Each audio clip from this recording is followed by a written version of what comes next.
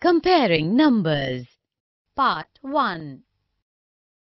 Children, in this module, let us learn about comparing different numbers. Children, before moving any further, let us first understand this problem. Saurabh has scored 79 marks in science and has scored 143 marks in maths. Can you tell in which subject he has scored more marks? No. Okay. Let us discuss. Place 79 and 143 together as shown. Children, 79 has 2 digits, whereas 143 has 3 digits. So, a very important point to remember is that the number with more number of digits is the bigger number than the other number. In this case, 143 is a bigger number than 79, as 143 has 3 digits and 79 has 2 digits. Similarly, if we compare 8 and 13, let us place the numbers as shown.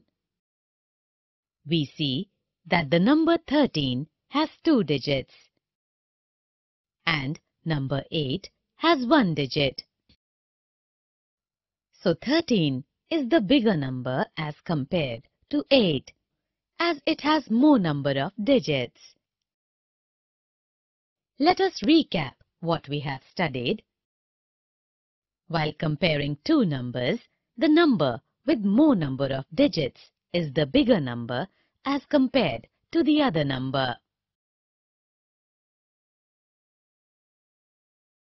But in case we want to compare 135 and 167, here if you see, both the numbers have an equal number of digits, that is 3. So, what should we do in this case? So, in this case, we have to follow some steps. Let us first place the numbers as shown. First, start from the 100th digit. Compare the 100th digit of both the numbers. Here, both the digits in the hundreds place are same. So we move on to the next digit. On comparing the digits in the tens place, we find that 6 is more than 3. Hence, 167 is greater than 135.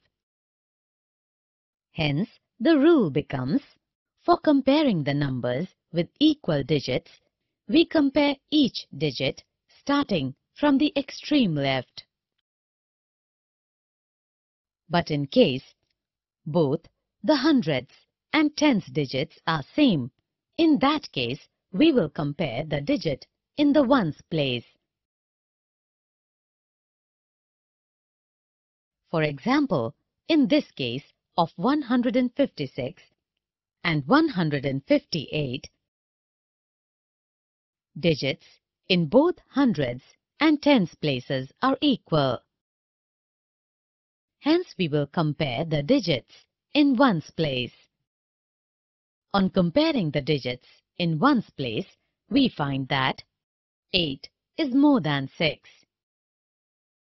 Hence, 158 is greater than 156.